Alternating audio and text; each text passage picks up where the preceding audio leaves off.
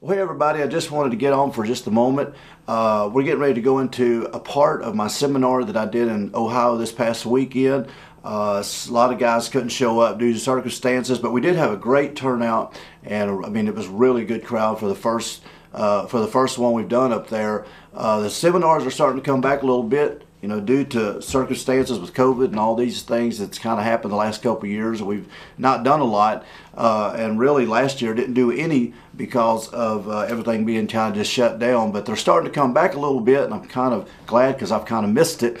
And but we're going to go into just about a 10-minute segment. We're going to see how this goes. And if you like this content and if you want to see more of the seminar, I think it was over an hour long. I'll do it in 10-minute clips maybe during the in the next few weeks. I know this is not the regular day that we upload. We usually upload on Tuesdays and Fridays, but this is kind of an extra for all y'all. And tomorrow will be the regular video that we'll have up. And it's a good one. You don't want to miss it.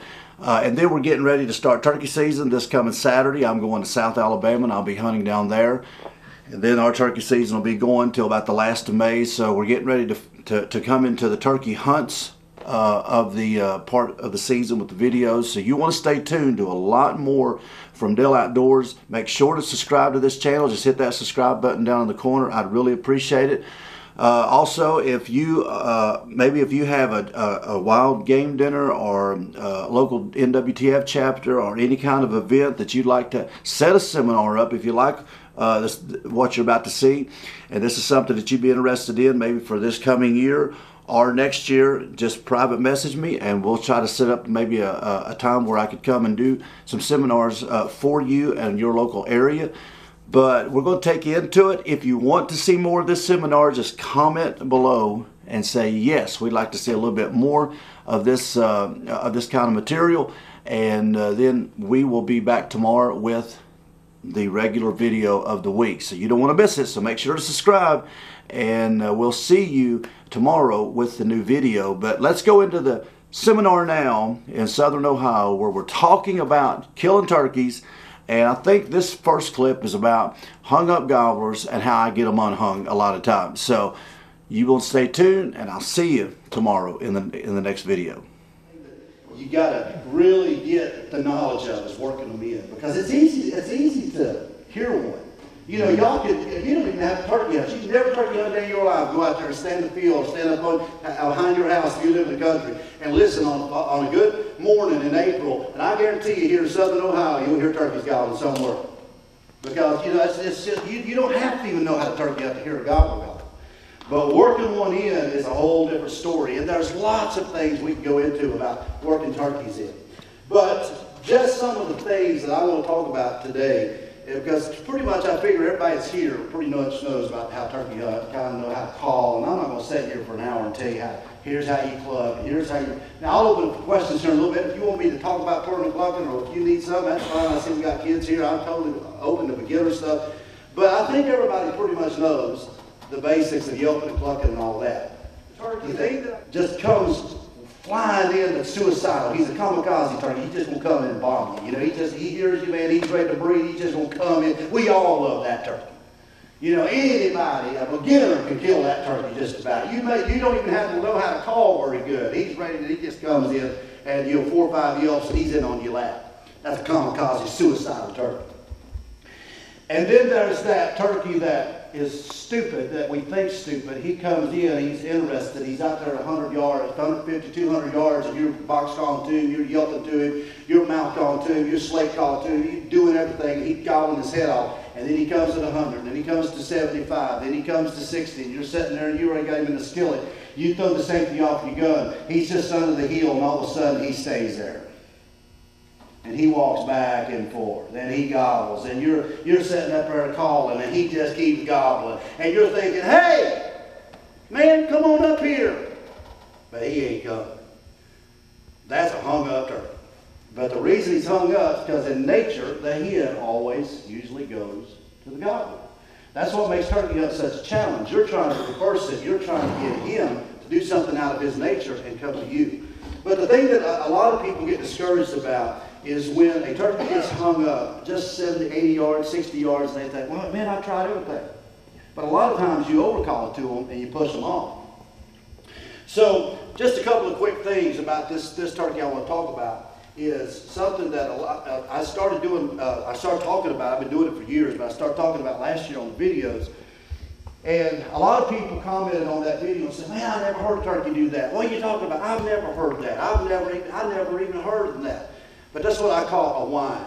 And a whine, if you got a hung up turkey out there this year, fellas, and you got a turkey that's hung up and he just ain't coming in, you purr to him, you cluck to him, you've done all the pretty stuff to him, you know, you've done all that stuff to him. He just, man, you can just hear him spitting and drumming. He's out there and you just can't see him. And all of a sudden he starts maybe just hanging up, or he starts walking a little bit off even. And you get a little bit scared. Oh my Lord, he's leaving. I've done this so many times over the years that it absolutely drives turkeys batty. Now it don't work 100% of the time, but I'll tell you it works a lot of the time. And what I'll do is I'll whine to them, what I call a whine. And this is what a hen turkey does when she is so ready to breed and she's ready to do something. And I have seen gobblers actually turn that was walking away from me in an open field.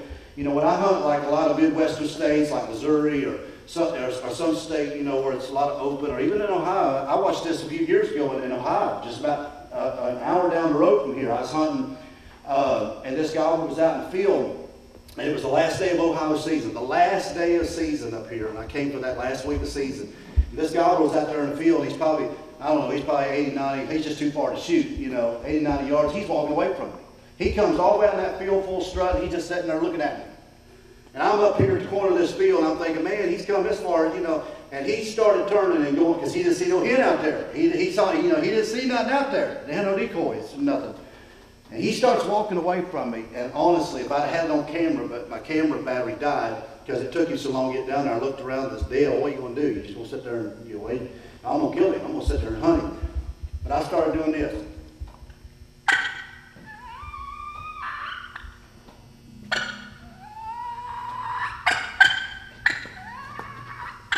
Now, you don't want to overdo it, but I did that 3 or 4 times. This turkey throwed his head up, starts strutting, and he turns like on a dime, and he starts coming down that field. And he comes right to me about 20 yards, and I blow his head off. But that whine got him to turn around. So that's something you keep in your mind this year. Just practice that little whine. Don't overdo it. But if he's hung up out there,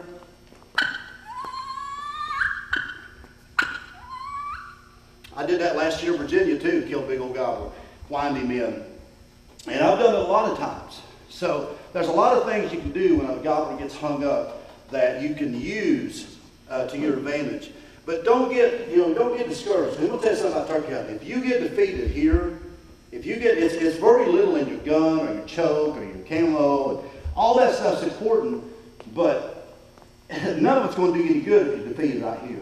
Because I want to tell you the type of turkey hunters you have. You got turkey killers, you got turkey hunters. I decided a long time ago I wanted to be a turkey killer. I got tired of going with guys that wanted to leave at 9 o'clock and go back to the restaurant, go back to Hardee's and say, hey, they just quit gobbling.